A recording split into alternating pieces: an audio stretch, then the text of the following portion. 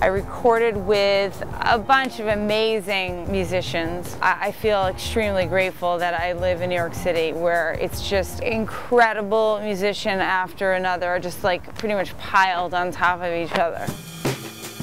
Parker Kindred, who's been my drummer for a while now, he played drums on all the tracks. Oren Blodow plays bass and guitar on this record. He's one of the greatest living musicians in my personal opinion. I had my old friend Nathan Larson, who I've played with a bunch in the past. I made a record with him called Mind Science of the Mind in 1996. He was also the guitarist for Shudder to Think, and he played bass on 3 songs and also did some backups, which he also did on the last record, Magpies. He does incredible stacked vocals, just like I like it. Fred Cash, he played bass on a couple songs. He's got a feel that is just unbeatable. Also, the gentleman that I tour with, Tyler Wood, who plays Moog bass and keys. He played on a lot of tracks. So did Timo Ellis. He played a bunch of guitar on a bunch of tracks.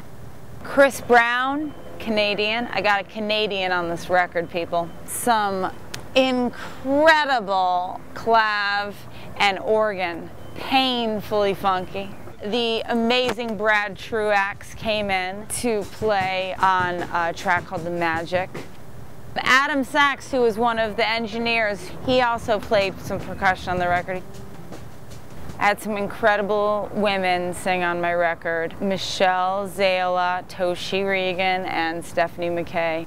Doug Wieselman, who's been on all my records, played tenor and baritone saxophone and bass clarinet and some kicking guitar. He's a total musical genius. I can say that with complete confidence. Having like my favorite musicians in, just like laying it down. Yes, these are my songs and these are my lyrics, but the way the light hits at different moments, those are the amazing musicians that are on this record. Yes, thank you.